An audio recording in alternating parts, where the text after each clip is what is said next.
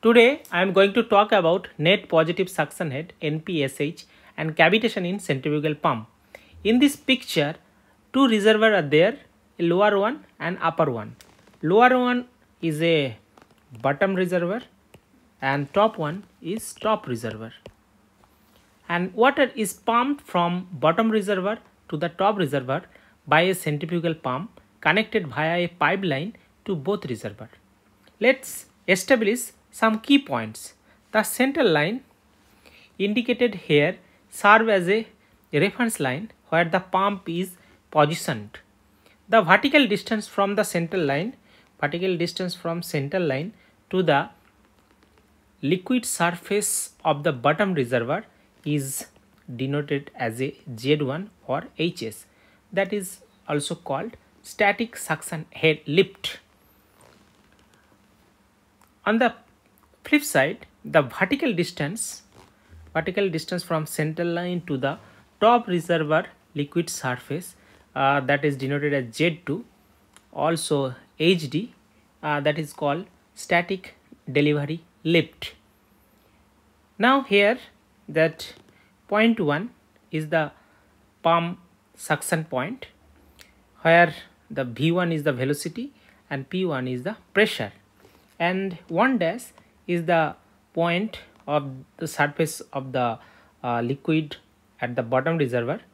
Here V1 is the velocity, V1 dash is the velocity and P1 dash is the pressure.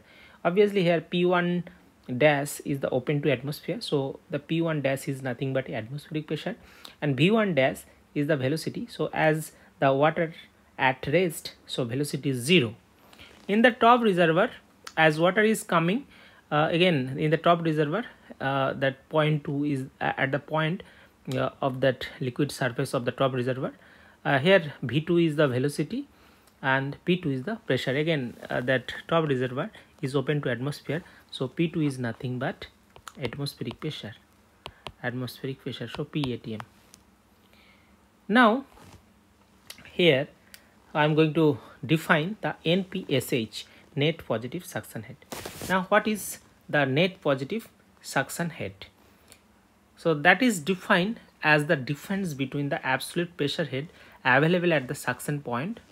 So here that point 1 is the suction point, and vapor pressure head of the liquid. So it is the difference between the absolute pressure head available at the suction point and the vapor pressure head of the liquid. Now here NPSH is equal to nothing but at the point 1 at suction point, that kinetic head and pressure head. Kinetic head is nothing but V1 square by 2g and plus P1 by rho g. So that is total pressure head minus vapor pressure head. So vapor pressure of that liquid by rho g. Now here that V1 is the velocity at the suction point, that is unit is meter per second. P1 is the pressure at the suction point, again unit is Pascal.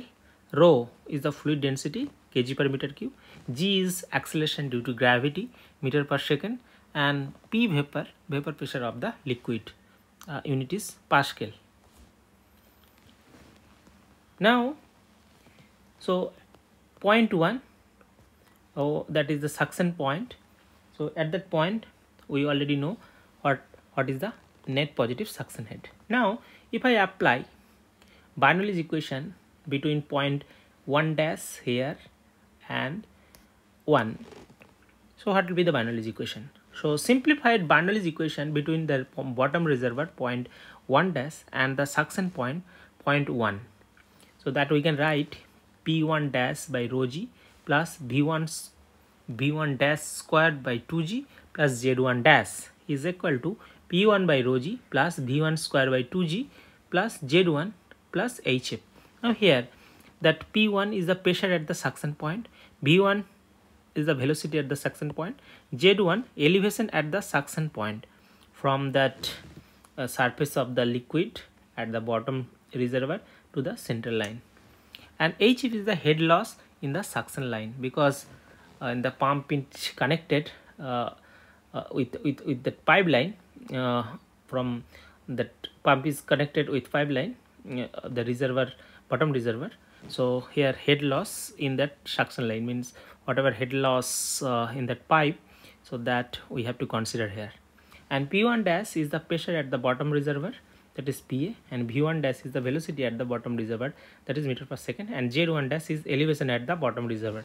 Now here that P1 dash, that pressure at the bottom reservoir PA, is nothing but P ATM, and V1 dash, that the velocity at the bottom reservoir, as the liquid as at rest, so velocity must be 0, and Z1 is the elevation at the bottom reservoir. Now here we are considering reference line, that's reference line at the surface of the bottom surface of the liquid at the bottom reservoir, so that Z1 dash is 0. Now so V1 dash square by 2g and Z1 dash will be cancelled out, so we remaining term will have that P1 dash is nothing but P ATM, so P ATM by rho g is equal to P1 by rho g plus V1 square by 2g plus Z1 plus HF. Now P ATM by rho g minus, if I take Z1 and HF left hand side, so P ATM by rho g minus Z1 minus HF is equal to P1 by rho g plus V1 square by 2g, and we know NPSH, that is V1 square by 2g plus P1 rho g minus vapor pressure by rho g. Now here V1 and 2g by rho g we can substitute, so we'll get P ATM by rho g minus Z1 minus HF minus P vapor by rho g, so we'll get the equation. So now NPSH nothing but P ATM by rho g minus vapor pressure by rho g minus Z1 minus HF. So if I know the atmospheric pressure, liquid density, and acceleration due to gravity, and vapor pressure of the liquid, again that rho and g, and if I know that distance from the liquid surface to pump, so we can easily calculate Z1, and if we know the total length, diameter, we can easily calculate what will be the HF. So if we know that, so then we can easily calculate what will be the net positive suction head. Now if net positive suction head is 0, so what will happen? So if net positive suction head is 0, so then the cavitation occur and pump will not be pumped the liquid. So now if I put NPSH is equal to 0, so here P ATM rho g minus Z1 HF is equal to vapor pressure by rho g. So now means what will happen here? So P ATM by rho g minus Z1 minus HF is means total suction, total head at suction is equal to vapor pressure head. So when that will equal, so pump will not pump the liquid, means cavitation occur. So here if the net positive suction is equal to 0, means cavitation occurs and the pump will not effectively pump the liquid. The total head at the suction point is equal to the vapor pressure head, indicating the critical condition. NPS is equal to 0 is equal to, means when NPS is equal to 0 means cavitation occurs. To prevent the cavitation, the net positive suction head required, means NPSH R must be greater than 0, ensuring that there is a sufficient margin above the vapor pressure head. So NPSH R greater than NPSH available. If that condition is satisfied, then only pump will pump the liquid. So NPSH means net positive suction head in meter, NPSH R means net positive suction head required, NPSH available means net positive suction head available.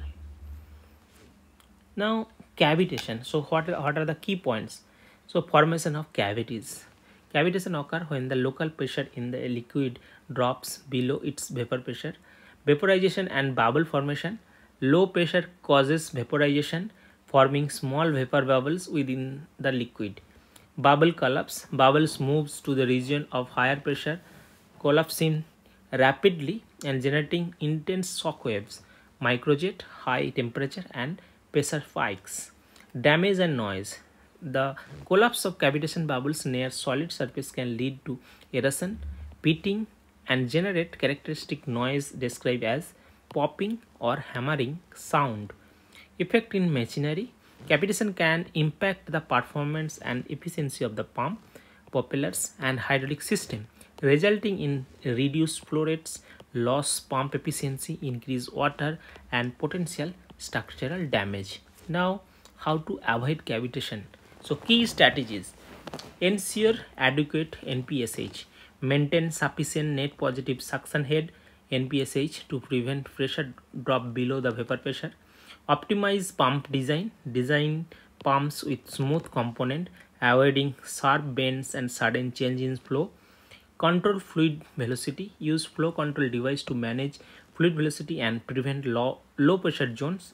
Use cavitation resistance material. Select materials resistant to cavitation induce wear and damage. Avoid excessive pump speed.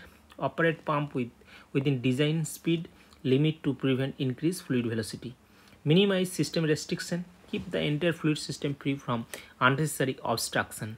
Maintain proper fluid level, ensuring appropriate liquid levels in the reservoir and sumps. Implement anti-cavitation device. Use device like inducer or pre-swell starters to manage fluid flow. So that's it. Thank you.